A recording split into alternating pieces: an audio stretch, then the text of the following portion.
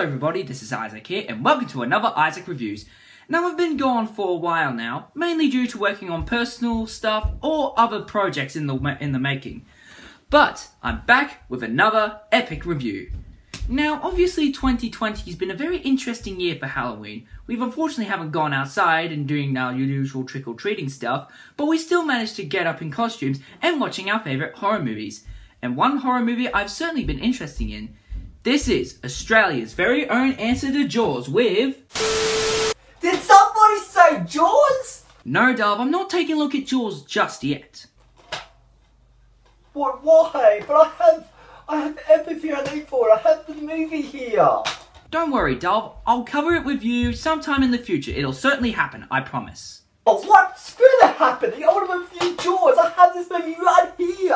Well, I'm sort of taking a look at a movie that sort of has the basis of Jaws, but kinda isn't. But instead, the shark is replaced by a pig. Where are you anyways? I can hear you, but I can't see you. Well, basically, I'm in my usual reviewing room as always. Well, go along ahead, Dove. Alright, let's talk about this so-called shark pig movie. What is it called? The movie that we're taking a look is Razorback. Alright, the movie is called Jaws Back. Alright, let's talk about Jaws Back. Jaws Back is about a shark. And there's these characters. I apologise, dear viewers, for that little interruption. I promised to Dove that I certainly will review Jaws with him. But let's not get distracted and take a look at today's movie with Razorback. Set in the Australian outback, a hunter named Jake Cullen, played by Bill Keir, as he hunts down a massive razorback pig the size of a rhino. Cullen swears vengeance on the creature after the murder of his grandson, which he does get blamed for. 5 years later, an American news reporter by the name of Beth Winters, played by Judy Morris of Mother and Son fame, who was doing a news report on the hunting of many of Australia's wildlife. This leads her to a massive rundown factory owned by two brothers, Benny and Dicko, played by Chris Haywood and David Angura, who are making illegal pet food. Unfortunately, Beth gets caught by the two goons, but are later stopped when the giant razorback attacks her and kills her. Sometime later, Beth's husband Carl, played by Gregory Harrison, travels to Australia to find his soon-to-be wife, but later discovering that she was killed by the terrifying Razorback. So with the help of Jake Cullen and a young girl, Sarah, played by Archie Whiteley, they're on the mission to find the pig and kill it once and for all.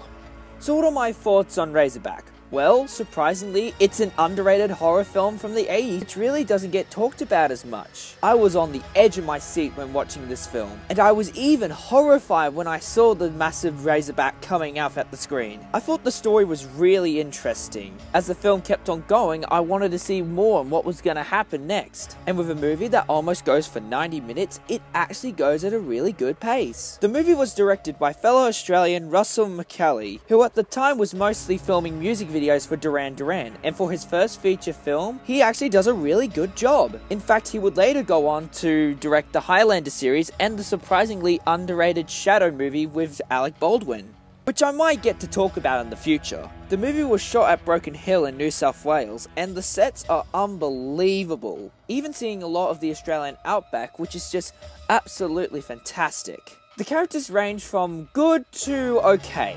Gregory Harrison, who plays Carl in the film, does a really good job. He's a man who's determined to find his wife and is very new to the Australian outback, having it being this mysterious place where a lot of dangerous things can happen. Another good character I was really interested in was Sarah, played by the stunningly beautiful Archie Whiteley. I found her really enjoyable and I really wanted to see her live in the film. And it's a massive shame that the actress who played her passed away back in 2001, because surprisingly she's a young talented actress who just left too soon. But my favourite character would certainly have to be Jake Cullen, played by the late Bill Keir.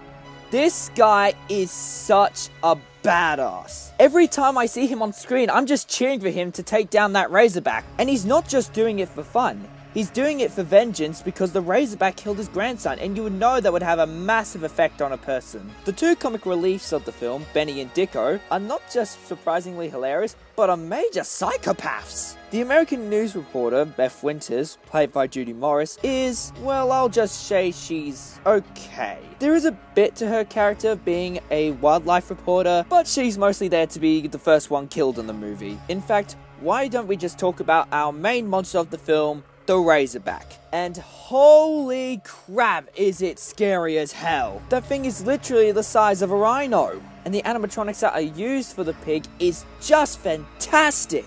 In fact, this pig was actually created by Australian legend Bob McCurran, who surprisingly did effects for The Matrix and the Peter Jackson classic Braindead. In fact, another thing that makes this movie really good is the score. In fact, just listen to the opening theme. The score literally has 80 synthesizers and is literally horrifying to hear. And surprisingly enough, it's actually composed by none other than Ivor Davis, who is best known as the lead singer for Icehouse. And for many of my audience outside of Australia who may not know who Icehouse are, well, they're mostly popular for this song.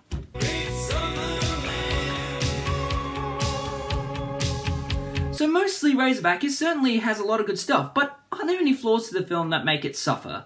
I will say that the biggest downfall would have to be that this was released at the same time as Jaws' popularity was booming. They're stealing our ship! Bloody pirate! Though surprisingly it doesn't bother me that much, as I really think it's enjoyable by itself and not to be compared with Jaws. In fact, the American release was actually distributed by none other than Warner Brothers of all companies. While the Australian release of Razorback managed to get $8,001 million at the box office, which I will say is sort of decent. For its American box office, well, I think it might have been a flop, only making about $150,000 in the US. Maybe that's due to major competition with other big films around '84, such as Gremlins, Temple of Doom, and of course The Neverending Story. Now I do know about the original novel it was based on, but I haven't read it, so there isn't going to be any comparisons to the movie and the book. Overall, Razorback is certainly one hell of a movie. My advice is to certainly watch it either during the Halloween season or heck, even nighttime, because that's when the real scares happen. But if you're not interested in these types of movies that almost copy Jaws, well, that's fine, it's just my personal opinion. For the audience score, I'll give it about a 6 out of 10. For my personal score, it gets a pretty surprising 9 out of 10. And so those are my thoughts on Razorback. Certainly an interesting horror film from the 80s, and quite frankly, I would recommend you guys to check it out. So, for my next review, well, I'll let you guess what it is. Also, don't forget to like, comment, and subscribe, and also click the notification button to get notified of our newest videos. Until next time, this is Isaac, signing off.